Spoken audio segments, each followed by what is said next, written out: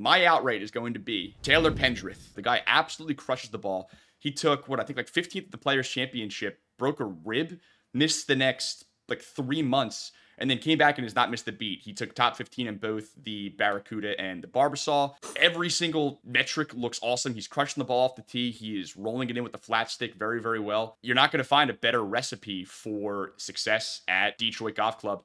I think Taylor Pendrith has to be my guy. 60 to 1, book it. Taylor Pendrith.